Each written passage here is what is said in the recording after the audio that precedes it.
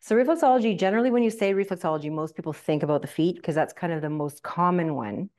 But what it is every single part of your body, no matter what it is, your skin, your organs, your glands, like every body part, shoulder, arm, hand, wrist, knee, they all have a corresponding part on the foot that's like a little button. And when you press on that little button, it's like you're saying like, hi, liver, how are you doing up there? Or hi, knee, how are you? So you're actually using it like a little point of communication. So you're using pressure on a point that represents something else. When you're doing it, it's like you're calling attention to that body part. And then the body has a chance to self-correct. So if there's anything that's out of balance, it gives the body a chance to focus on itself and correct whatever it can.